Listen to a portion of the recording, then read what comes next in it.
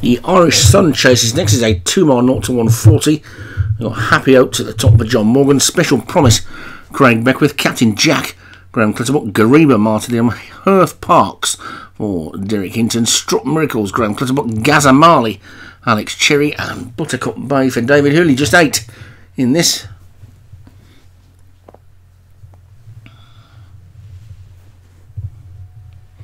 Called in and away. And is it going to be a John Morgan front runner? I think it might well be. Happy Oats, who's going to go off into the lead from Captain Jack.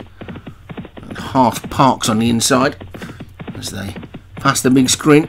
They'll pass the winning post shortly. There they go. And now they'll head on for a complete circuit. 10 fences to take in this one. And Happy Oats is the clear leader. For John Morgan, Buttercup Bay is second as they get to the first. Which did all over safely, although Hearth Parks was a little bit slow. At the back, the only grey in the field. Happy Oats setting the pace. To Gariba in second now, Gaz Marley third, then Buttercup Bay on the outside with Struck Miracles as they get over the next.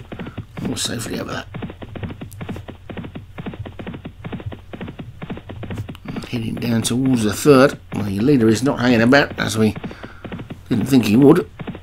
It's into it. Chucked that really well. But away from it well as well. Gaz Marley, Gariba sharing second. And Struck Miracles, Buttercup Bay and Captain Jack. Virtually 3 in a line as they take this ditch. And at the back, Special Promise and finally Hearth Parks is the back marker. Happy Oats is the clear leader. Also the top weight in this race, which is a handicap.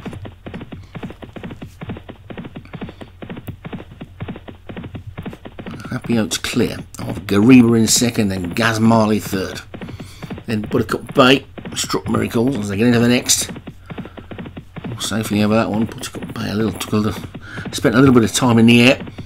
They're into the final mile now, and Happy Oats is clear by 3 lengths or so to Gariba who's second, and Gaz Marley who's third. Then Captain Jack, Struck Miracles and Buttercup Bay together as they get over that next one. Buttercup Bay again a bit slow and has now dropped to the back as Special Promise takes over his previous position. Hearth Parks is getting a bit closer as well as they take the 7th, and certainly there's only three to jump, and Happy Oats is still the leader from Gariba and Gaza Marley, and Struck Miracles, Captain Jack. After that one, Special Promise has been bottled on. Gariba is now coming through to challenge Happy Oats.